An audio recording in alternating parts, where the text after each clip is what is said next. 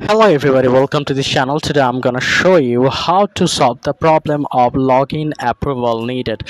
For that you have to follow my instructions very carefully. It's very simple. You can see the problem has been projected here. I will try to solve it very easily.